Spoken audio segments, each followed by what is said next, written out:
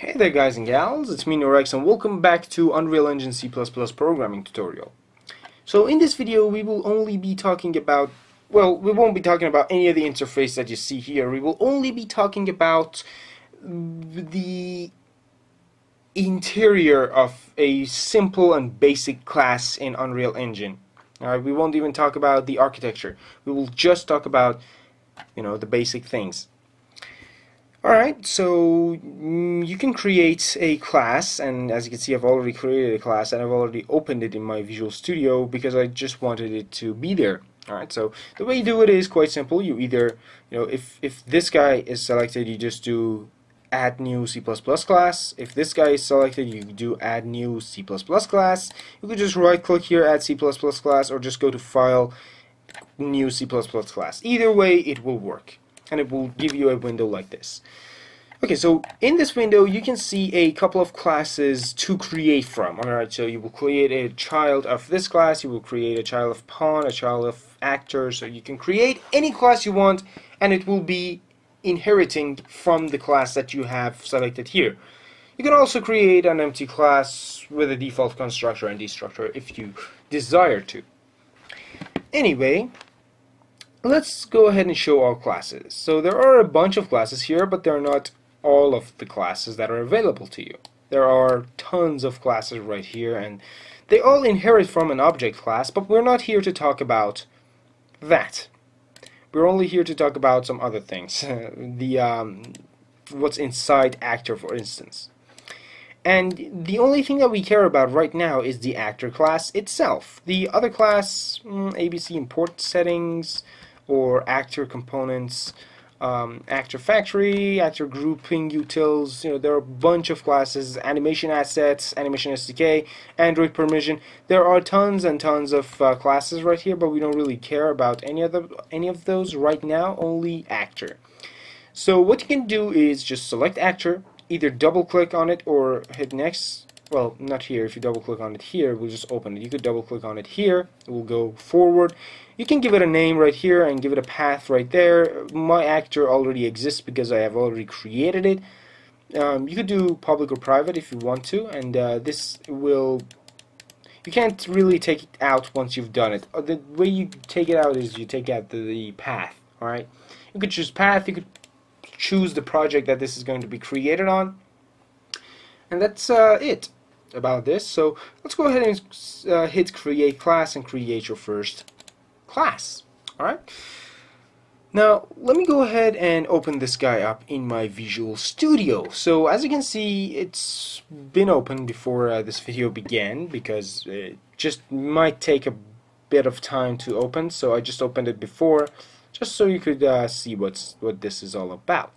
So in this video, all I want to talk about is this entire design, this interior of the first class that we created, the actor class. And in the next video, we will talk about what actor is in itself. Alright, so let's go ahead and look at this design right here, see what the hell these functions are, because there are three, as you can see. There is the constructor, there's a begin play, and then there's the tick function. Okay, so let's read the comments. Sets default values for this actor's properties. Well, you don't really have to set any default values. You could do some logic here, but it's better to just do that. So, sets default values, primary actor tick, beacon ever tick is true. Doesn't really matter. Don't really look at this guy. The only thing that I want to talk to you guys about right now is when this guy happens. Alright, so whenever a class is created, okay, within the game, the default values are set. The constructor is called. Alright, so constructor gets called, everything is dandy, everything is good, then begin play gets called. Alright, so the only thing that I want to clarify right here is that begin play happens after the constructor. It has to be created for it to be called upon, right? You can't really call upon something that doesn't exist, so you gotta call something on something that exists. So constructor happens first, then begin play. Some RAIIBS going out there. Alright, so sets the default values, yeah, all good, all dandy. Call when the game starts or when spawned. Alright, so begin play happens on the first frame or rather the frame before the first frame, the 0th frame, when the game starts. Alright, so when you start, any object or actor that exists within the world of Unreal will have begin play getting called. Alright, so begin play gets called on every single object just like that. Alright? On the first frame or the frame before it. I'm not quite sure. I'm not super sure about that. Alright? So yeah, it's a method that gets called. You could do some logic here, like, I don't know, explode. So it gets called, it explodes. Just like that. And then you can not do tick at all. You know, just explode it, remove it after explosion. Quite easy, quite simple. And then we have another function, or method, called tick. Now, tick is a bit like begin play. It's actually very much like begin play, with the single difference that it's called every single frame. So as you can see here, called every frame. Let me just put the comments back in. I don't know why I erased that. So called every frame.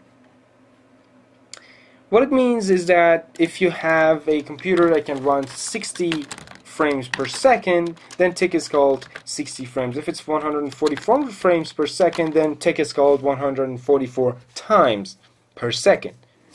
So tick is basically all there is to it. One frame, one tick. One frame, one tick. That's all there is to the tick function. And then you can do your gradual, what is it? The gradual logic, the logic that requires some timing inside your tick function. Right? This is how basic it gets.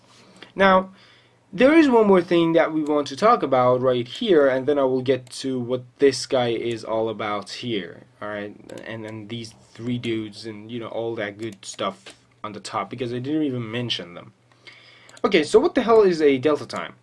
Now, if you have ever used a game engine or any kind of a graphical engine, you can definitely have seen something like DeltaTime or Delta Seconds or, you know, Delta something, Delta Chrono Delta, I don't know.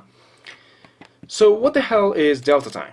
Well, let's say I have a supercomputer that can, well, not a supercomputer, I have a good computer that can run 144 frames per second. Your friend has a computer, or my friend has a computer that can run 20 frames per second. It's a bad computer, it has like 4 gigabytes of RAM, it's terrible, alright? So, and then I was to do some sort of a logic that worked with timing, alright? So let's say I want to create or implement a reload method, alright? Now, if reload was to work with frames, let's say I want to reload in 200 frames. Mine could take something like 1.2 seconds to reload. Your friends, or my friends, could take 10 seconds, alright? And this is where shit hits the fan. If you work with frames, if you try to calculate everything with frames, then this kind of problem can happen. Alright, 1.2 seconds, 10 seconds. Let's say the game was online. He could be playing in slow motion. Alright, I could just do everything super fast. He would be having to wait 10 seconds for a simple reload, and, you know, so on and so forth. So, we don't really ever do anything with frames. We don't do our calculations with frames. We hate frames. We only love DeltaTime. Alright? But what is DeltaTime? Well, we're not going to go ahead and look at how it's implemented because it's complicated. There is an implementation of DeltaTime in my Warp framework. You could go check it out if you want. But no, we don't care about it just yet. So what the hell is DeltaTime? DeltaTime is a time kind of a thing that is always a second, like 1 per second. So 1 DeltaTime can accumulate, well, you can accumulate, did you write it like this? I don't know. 1 DeltaTime per second. So that means, I'm sorry, let's go ahead and create a integer here. Let's say int or float x is equal to 0.0f. Oh, I have a float there. I can do x plus equals DeltaTime. Right there. And as you can see, right here, when I do something like this, when I create my logic here, but it's actually better to put the logic down there. We don't want to, you know, we want to first call that guy, then do what we do. Alright. It depends really. So, this guy right here, it accumulates 1 delta time per second. Basically what it means is that no matter the configuration of your computer, no matter how strong or weak it is, delta time will be added once per second. Okay? It will be added 1 per second. So that means 1, 2, 3, 4 seconds have passed. The value of x will now be 4. Right? Quite easy and quite simple. So yeah, that's basically all there is to delta time. You know, something quite simple and easy, and you can use it to measure time and do stuff like that. So I can also do something like this. I can do delta times 10. So delta time times 10 basically means that x will be added 10 values per second. Alright, so we will add 10 values per second to x. And this is all there is to it. Delta time is a value that is universally uniform among all computers. Alright, 1 per second. It accumulates 1 delta time per second. You could also do some division. Right? 10 seconds will have 1, so you can accumulate 1 per 10 seconds if you do something like this. Alright, so now you know what delta time is. It's something quite simple and easy, but let's talk about this whole entire BS on the top. So we have CoreMinimal, game framework, actor.h, my actor.generated. This is important, very important. I always put that in the end. Always put. If I was to do something like this, there would be tons of errors. Alright, always put this guy in the end, because it's generated. It doesn't exist. It has to be generated. There are some things that requires. I'm not gonna go technical on this guy. Alright, so let's look at these macros, the uClass and the CPP project API, or that rather the project name API macro. Alright, so the uClass, if I was to peek the definition, you could see that it's nothing. It's just there. Alright, if UE build docs, define whatever, define uClass, it's nothing. It's just there. But what the hell is this uClass? So uClass is a macro that allows Unreal Engine to know about the existence of AMyActor and know that it can use AMyActor within itself. So if I was to go back to Unreal, drag and drop this guy right here, you can see, well, you can't really see the object, but you can see that it's been dragged and dropped into my my scene. I can delete it, I can do it again. So yeah, it's right there, right? So I can actually drag and drop that guy over there. But if I was to take this out and compile it and do it again, let's see if it compiles. It shouldn't even compile. I don't think it compiles if I take that out. Anyhow, so uClass right there lets Unreal Engine know that this class exists, lets it use it, and you know, all that good stuff. CPP project API is going to be in generated.h. It's going to be here within this file right there, so we can't really see it. It doesn't exist just yet.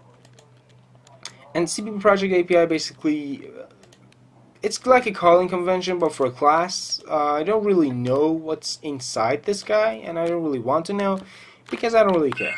And as you can see, compile failed. We can't really compile it. This guy really needs to be on the top over there. Alright, so always put this guy there. It has to be there. It must always be there. Okay, let's see if... No refactoring. I don't need refactoring.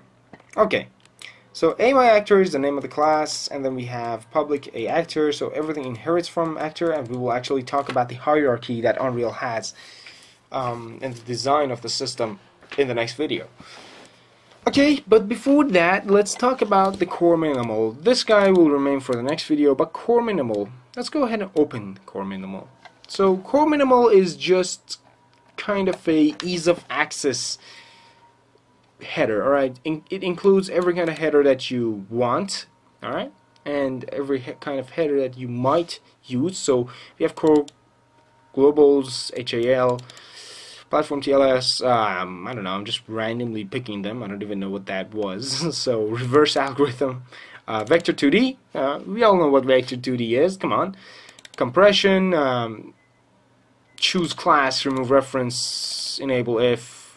Really, do we really need an entire header file for this guy? Execute, misc execute. Let's go ahead and see what's in there. Alright, so yeah, just a simple function.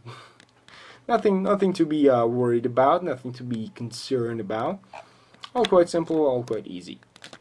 Anyhow, point is, now you know what's within the actor class itself. Alright, so CoreMinimal just is an ease of access header file. It just gives you a whole bunch of other header files. It includes a whole bunch of other stuff.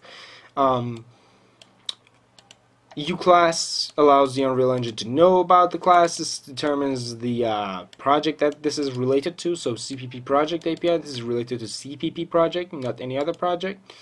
And then we inherit from actor. We have the constructor that is called when the game starts, or rather when the object is created.